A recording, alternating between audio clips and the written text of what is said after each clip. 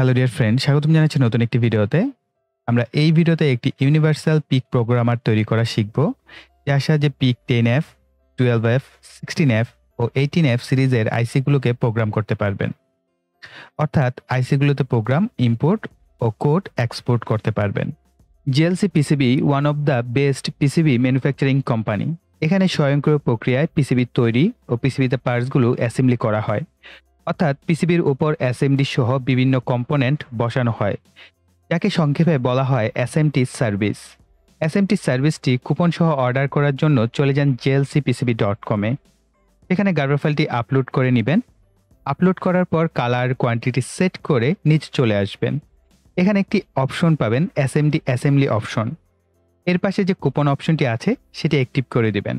এসএমটির quantity set করে confirm অথবা next করুন। দেন বুম এবং পিক অ্যান্ড প্লেস ফাইলটি আপলোড করে নিন।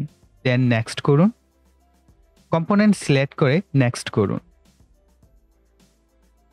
তারপর ঠিকঠাক মতো শিপিং অ্যাড্রেস দিয়ে ক্রেডিট কার্ড বা মাস্টার কার্ডের সহযোগিতায় অনায়াসে অর্ডার করতে পারবেন। আমিও বেশ কিছুদিন পূর্বে এই পিসিবি বোর্ডগুলো অর্ডার করি, যা এখন আপনারা আমার হাতে দেখতে পাচ্ছেন। পিসিবি বোর্ডগুলোর কালার, কোয়ালিটি, থিকনেস এক কথায় অসাধারণ ও প্রফেশনাল মানের। আমাদের এই প্রজেক্টটি তৈরিতে পিসিবি বোর্ড ছাড়াও প্রয়োজন হবে পিক 18F2550 আইএসপি আইসি একটি, 28 পিন আইসি বেস একটি, ইউএসবি বি কানেক্টর একটি, 20 মেগাহার্টজ ক্রিস্টাল একটি, ৪৪ মাইক্রোফ্যারাড 63 ভোল্টের ক্যাপাসিটর দুটি, 680 মাইক্রোহেনরি ইন্ডাক্টর প্রয়োজন হবে একটি, 2N3904 ট্রানজিস্টর দুটি, 2N3906 ট্রানজিস্টর দুটি, 104 পিকোফ্যারাড সিরামিক ক্যাপাসিটর তিনটি, 27 পিকোফ্যারাড সিরামিক ক্যাপাসিটর দুটি, 1N4148 জেনার ডায়োড একটি, এলইডি বাতি তিনটি 3 রঙের, 40 পিনের আইসি সকেট প্রয়োজন হবে একটি, পিন হেডার প্রয়োজন মতো, আর প্রয়োজন হবে বেশ কিছু রেজিস্টরের, যে মানগুলো আমি ডিসপ্লেতে দিয়ে দিচ্ছি। আপনারা এই মানগুলো নোট আউট করে ইউজ করতে পারেন।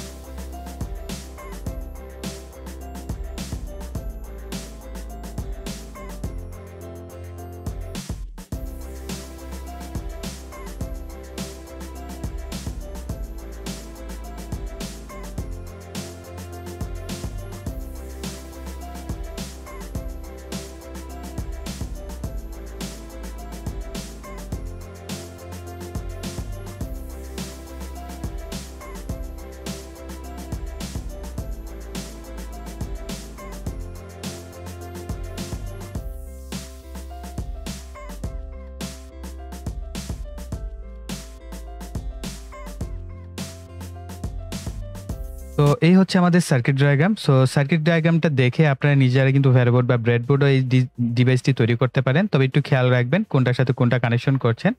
তো আপনারা এটা একটা স্ক্রিনশট তুলে দেন কিন্তু চাইলে ব্যবহার করতে পারেন। আমি আর এই সার্কিট ডায়াগ্রামে খুব বেশি এক্সপ্লেন করছি না। কেননা এর আগে আমরা একটা ভিডিও করেছিলাম। সেখানে কিন্তু এখানে আমরা ইন ডিটেইলস এক্সপ্লেন করেছিলাম যে আসলে এই সার্কিটের কোন অংশ কিভাবে কাজ করে। সো আপনারা একটু কেয়ারফুলি সবকিছু কানেকশন করবেন। তাহলে আপনাদের সার্কিটটাও ঠিকঠাক মতো কাজ করবে। ওকে? তো এখন আমরা পরবর্তী স্টেপে চলে যাব। প্রথমত আমাদের একটি কাজ করতে হবে, সেটি হচ্ছে যে অন্য একটি প্রোগ্রামারের সাহায্যে আমাদের PIC 18F2550 যে আইসিটি আছে সেখানে হ্যাক্স কোডটিকে আপলোড করতে হবে, অর্থাৎ PIC Kit 2 এর যে হ্যাক্স কোডটি আছে সেটি আমরা আপলোড করতে হবে। তো আমি অলরেডি আপলোড করে নিয়েছি। নেয়ার পর হচ্ছে আমাদের ডিভাইসে আমি সার্কিটটাকে লাগিয়ে নিয়েছি। তো এরপর আমাদের যে কাজটি করতে হবে, আমাদের এই ডিভাইসটিকে একটি কেবলের সাহায্যে আমাদের পিসির সাথে কানেক্ট করতে হবে। তো পিসির সাথে কানেক্ট করার পর আপনাকে আরো একটি কাজ করতে হবে, সেটি হচ্ছে আপনাকে চলে যেতে হবে আপনার PIC Kit 2 সফটওয়্যারটিকে প্রথমত আমরা ওপেন করে নিব। তো ওপেন করার পর এখানে টুলস অপশন পাবেন। টুলস অপশনে যাওয়ার পর সবার নিচে দেখতে পাবেন যে download PIC Kit 2 operating system, এই লেখাটার উপর সিলেক্ট করবেন। করার পর আমাদের যে ফার্মওয়্যারটা আছে, অর্থাৎ আমাদের আরো একটি কোড আছে, এই ফাইলটিকে আমাদের সেট করে দিতে হবে বা আমাদের সিলেক্ট করে দেখিয়ে দিতে হবে। তো এখান থেকে আপনারা আমার মতো একই প্রসেসে এই ফাইলটিকে দেখিয়ে দিবেন, অর্থাৎ ফার্মওয়্যার যে ফাইলটি আছে। তো দেখানোর পর অটোমেটিকলি অপারেটিং সিস্টেমটি ইনস্টল হতে থাকবে। সো এই সময় কিছুটা সময় অপেক্ষা করবেন। মোটামুটি 30 সেকেন্ড বা 1 মিনিটের মতো সময় লাগতে পারে। তো ইনস্টল হওয়ার পর আপনারা এরকম একটি লেখা দেখতে পাবেন, অর্থাৎ আপনার PIC Kit 2 ডিভাইসটি কানেক্ট হয়েছে। এরপর আপনার PIC Kit 2 ডিভাইসটিকে আপনার কম্পিউটার থেকে খুলে ফেলতে হবে। তো এখন আমাদের যে PIC প্রোগ্রামারটি আছে এটার যে জিপ সকেট, সেই জিপ সকেটে আমি 16F877A মাইক্রোকন্ট্রোলার আইসিটিকে কানেক্ট করে দেন আমি পিসির সাথে কানেকশন করছি। তো আপনারা একটি শব্দ শুনতে পেয়েছেন, অর্থাৎ আমাদের ডিভাইসটি কানেক্ট হয়েছে। হওয়ার পর আমরা হচ্ছে আমাদের PIC Kit 2 সফটওয়্যারটিকে ওপেন করব। ওপেন করার পর আপনারা এখানে দেখতে পাচ্ছেন ডিভাইসে PIC 16F877A অর্থাৎ আমাদের আইসিটা পেয়েছে এবং এখানে দেখতে পাচ্ছেন PIC Kit 2 found and connected, PIC device found. ওকে, এবং এইখানে দেখতে পাচ্ছেন 2.5, এই ভোল্টেজ লেভেলটাকে অবশ্যই 5 এ রাখতে হবে। আমরা এখানে 5 করে দেব। 5 করার পর আমরা এটাকে ইরেজ করব, অর্থাৎ আমাদের আইসিতে যদি কোনো কোড থাকে সেটাকে আমরা ইরেজ করে দিচ্ছি। দেওয়ার পর আমরা ফাইলে যাব। ফাইল থেকে ইম্পোর্ট হ্যাক্স, আপনার যদি কোনো প্রোগ্রাম করা কোড থাকে সেই কোডটা আপনি দেখে দিতে পারেন, যেমন আমার আছে। আমি হচ্ছে আমার ক্লাসের এখান থেকে জাস্ট একটা কোড আমি আপলোড করে দিব, এই যে, দেন ওপেন। এখন আমরা এখান থেকে রাইট করব, অর্থাৎ প্রোগ্রামটাকে আমাদের আইসিতে বার্ন করব। এই কারণে এটার নাম কিন্তু PIC Kit 2 বার্নারও বলা হয়।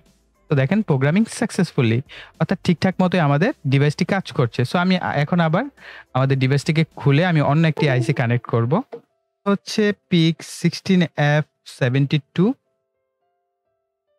আমি আমাদের পিসির সাথে এখন কানেকশন করব।